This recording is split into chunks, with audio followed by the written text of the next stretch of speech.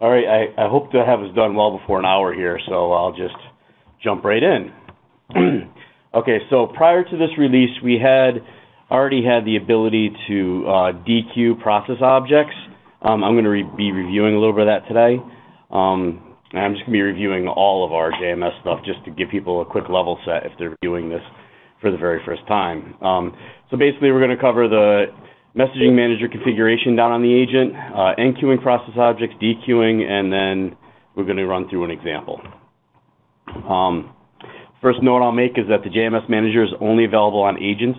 We don't provide JMS Manager functionality in the cloud at this time. So the configuration is basic standard broker connection information. You need to have your provider type, your connection factory, your URL context factory, your provider URL, or any vendor-specific properties. And today I'm using ActiveMQ, so you'll see a little bit of those. And then for the destination listeners, obviously we can communicate with both topics and queues, so you need to have their JNDI locations. And the process that is going to be consuming the messages. To do an enqueue, this is new, this release, it's available under the step type of service call, advanced. And there are five properties, 4 required and 1 optional. That's going to be the message manager name as defined in the messaging manager that we just configured. The destination name, which is going to be the queue of the topic. The message that's going in, which could be a process object, XML, or just plain text. And the format upon which it's going to be written out to the queue, or topic for that matter, to the destination. And then to unwrap the root element, this is really just a handy thing if you want to drop JSON on a destination that doesn't have a root property. It makes, most people are expecting JSON if you want just an object of JSON to not have it with a root, which is necessary for XML. So it's a handy JSON utility. To dequeue process objects, these are configured in the message managing listeners. The processes that are used to dequeue them need to be deployed down to the agent. And the listener for the listener definition, the queue or topic listener definition, needs to be the AE real-time JMS listener class that I have listed here. This will be available in documentation. And the default service will be the name of the process that is being invoked. And that being said, I'm going to jump right into an example. So I just want to set up the example first before I show you all the parts that I have created. So basically, I'm looking at an employee provisioning example where, Workday has a whole bunch of awesome recruitment technologies where they can do an entire workflow of getting someone onboarded. But what happens when we decide to hire somebody? They have outbound messaging in the form of SOAP, and we can receive a message, and then we want to kick off our business processes for provisioning all the resources for this new employee. So again, this is just purely as an example. So the way I've constructed this is I would take that new employee event, drop it on a new employee event's topic, and then in this case, we could have had each of the queues that I have here listed as just processes and provision directly, but to make this, since this is a JMS example, I made it a little more intricate where we have processes listening for those on that topic. We'll then re-enqueue the employee event on each individual queue, and then off of those queues, they'll be listened again to run a process that will actually make the call out to each of the target systems.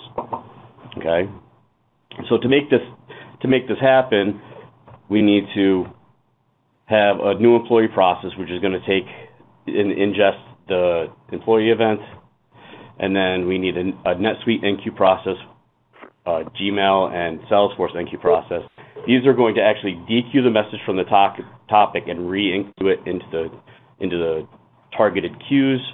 And then off of them, there'll be a NetSuite, Gmail, and Salesforce provisioning process that dequeues from the individual queues and actually invoke the target systems.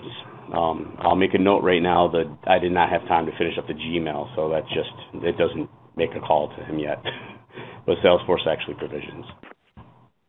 And that's right about it. So I'm going to jump right into showing you how to make that all work. All right, so I have everything tagged with JMS demo so we can see all the parts to this. I'm just going to quickly go down the laundry list here and show you what I've created. Some of this is help from Luke. Thanks a lot, Luke. I started to create a Google business process connector. We have the NetSuite business process connector, and we have a Workday business process connector. So basically what happens with the Workday outbound message is it only really gives you an ID of what happened, and then we need to go back out to Workday and get the details of that before we can proceed. So we have a Workday connector to actually go up there and get that information. I also put an intermediate process object in this to show you that, you know, a lot of times you're going to want to transform this data into your organization's message type or form type. So I created this object called InfoUser, which is going to be my intermediate data type that's going to be created from my Workday data set, and then it itself is going to be transformed in each of the target system data sets. We can't invoke an NQ process in the cloud. We have to wrap that process itself. So I have a cloud process called my employee provisioning process. So this is going to get invoked with. And actually, Joe, before you move on, so basically what you're saying is that in order to talk to JMS, you have to be on-premise because that's where the JMS systems are going to reside. Exactly. And so basically you're going to accept a message coming from Workday in the cloud into the cloud process, and the cloud process is essentially going to forward that message to an agent process, which will then use the JMS on-premise to then dispatch it in a publish, subscribe type of a manner via topic, and basically you have also created process listeners, but they don't have to be listeners in our code. They could have been other systems that are just listening on the same topic. Exactly, yes. We had to create a real-time SOAP ingest to ingest the call from Workday, and then it calls. Basically, all it does is pull out these two IDs and invokes this cloud process with a type and the ID of the action that just happened. All right, so those are our input fields here, and then we make this connection to the Workday connector that we had just seen earlier. This is going to pull back the Workday user object. I'm going to convert that information into my InfoUser. This actually works, but I'm going to leave it alone. Basically, what I changed last minute from text to an email type, but it still works. So I'm just going to leave that be for now. And then once that gets converted, we end up, you notice I just jumped right into the agent employee provisioning service. So now this is going to route the process down into the agent, and the input types here are going to be the new InfoUser and whether or not we were successful. And we're going to NQ. Notice the service call advanced NQ. This is running on the agent. Now, at this point, we'd be running on the agent. It would be useful for you to show the property tab again, property panel again. So okay, that goes too fast? Sorry. Yeah. Sorry. So general, so here we're running on the agent. Okay? And our inputs are the user and then the field. And when we NQ, we're going to be targeting a broker that I called the provisioning broker. The topic I created is new employee topic. The field is going to be the InfoUser. And for this case, I decided to serialize it as JSON. And notice I unwrapped it to make it unwrapped. And then I just assign a success and return. Okay? So that's basically, that puts it down into the topic. Now, you take a Salesforce. Now, this is my Salesforce enqueuing process, but again, this is going to dequeue the process and enqueue it into the Salesforce specific queue. Okay? Dequeue the message. It's going to dequeue the message from that topic. It's going to pull one off of that topic and enqueue it onto the Salesforce specific queue. So you notice here, again, this is running on the agent. Input type is going to be info user again, and it's required. And when we come into enqueuing now onto this queue, again, it's the same broker, and this is the specific Salesforce event queue. And this time, I'm formatting the process as XML, and I'm unwrapping it. The message, excuse me, yes. The message is coming down onto the queue as XML. So recapping, the message, the request came from Workday, was put on a topic. The topic, is grabbing a message, the request off the topic, and then queuing, because we want to be able to show queuing the request off towards Salesforce, where a process is going to do the rest of the work. Right. So did this process subscribe to the topic? Yeah. Right. I'll show that in a minute when I get back to the configuration on the agent. I just want to go through the processes first. And then the last portion of this will be the Salesforce provisioning process, which dequeues, again, running on the agent. Input type is going to be an info user. So obviously you could do this multiple ways. We could have this queue accepting a Salesforce specific event and have done the transform to the Salesforce type in the process off the topic. There's lots of things we could have done here. I just chose to do it this way. And then when we call the Salesforce input now this is using the Salesforce connector. Now you'll see, and I'll have to play with this a little bit to actually get a successful request in the Salesforce, because Salesforce doesn't allow you to delete users. And I've already created this user once, so you'll see that in a second. So I had to change the username of the user from Workday that actually is the user that this example is going through, because I don't have availability in Workday to create new users. So I had to change his username, and so you'll notice normally you would just map these to a username that came out of it if it was in the right format.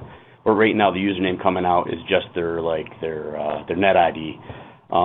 So it has to end with it has to be of an email format. So I just quickly grabbed the username that came out of Workday and added @infotest on it, and the email needed to be, I just duplicated it for the email also. But you'll notice here we're taking the info object that we constructed and we're filling in the properties of this Salesforce request with those objects. Okay, so I don't want to go through each and every system, because it's basically all the same.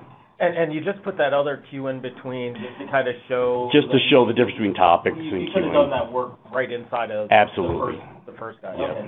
Okay. Just to kind of show queuing, and then theoretically, they couldn't be listed as a queue, so it's point to point. So So if they wanted to have...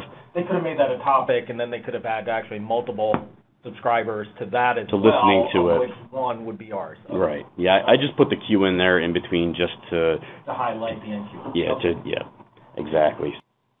So if we come over now to the agent, so right now is the cloud server, and now I'm going to the agent, and it's under admin and messaging services, and here's my provisioning broker.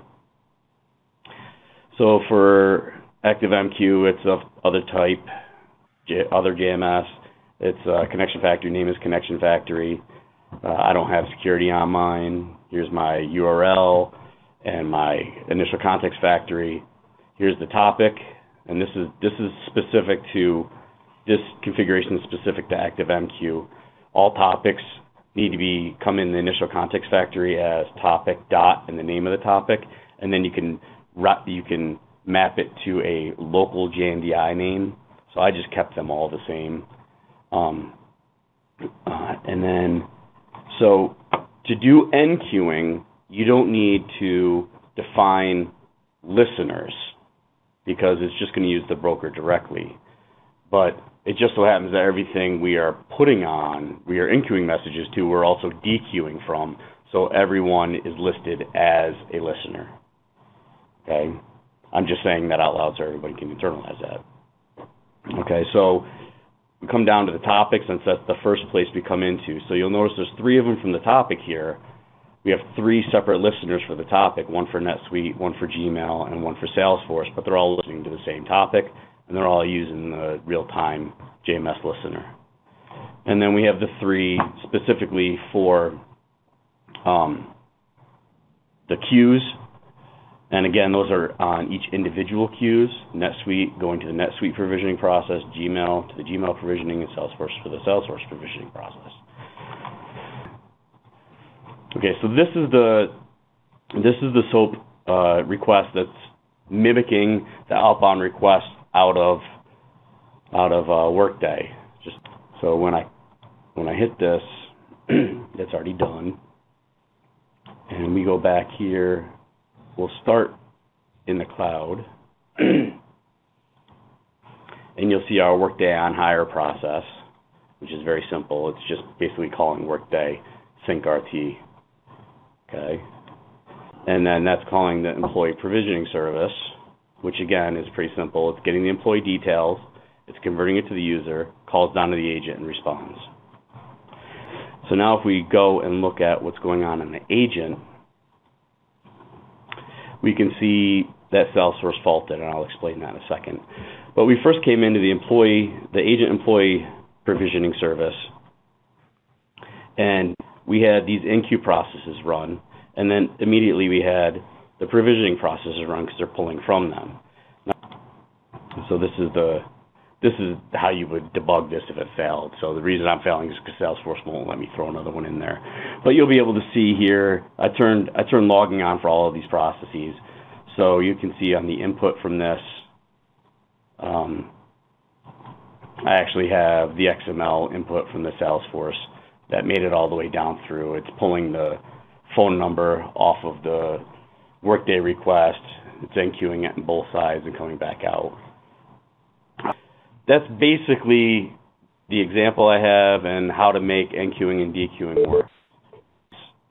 I have a question regarding the JMS provider that you set up on the agent. So how do you manage the actual libraries that are necessary to run the JMS? Okay, so the agent will load up. There's a directory on the agent root. Informatica Secure. So this is my agent directory. So this process engine custom lib is where you're going to drop any jars that need to be loaded up into the web app. It's an extension of the webinf directory and allows you to maintain jars that you need for both database connections and JMS. And the one thing I didn't show is my queues. You'll notice when we started I didn't have anything. So on each of my queues I had one NQ'd, one DQ'd. And then if I go to my topics, down here is the one I'm working on, the new employee topic. You'll notice that one was NQ'd and it was 3 times DQ'd. That just shows the flow of everything through.